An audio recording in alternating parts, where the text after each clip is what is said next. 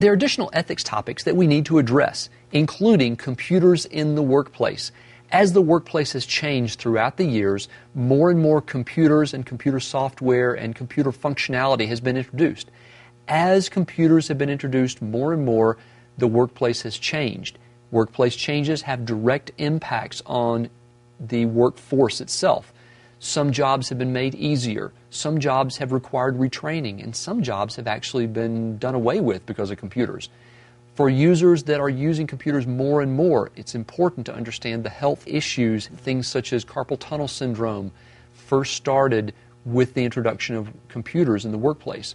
So many issues have to be addressed with basically how computers affect your workforce. Computer crime is another area where computers are both used in the commission of crimes and computers are the targets of crimes. Many topics. Once again, you need to be aware of what's going on, what's being discussed, and what types of computer crime need to be addressed in your security policy. What about privacy and anonymity? Specifically with respect to your organization, is information on computers in your organization considered private, personal information that is? Is it private or not? What does your policy say about it? Are the activities of your workers anonymous activities or not? Is it okay, for example, for your users, for your workers, to go online to social networking sites? That may be prohibited behavior, or you may allow the behavior, but note that anything that you do on these sites would be fair game and is not anonymous at all. Another important issue is intellectual property.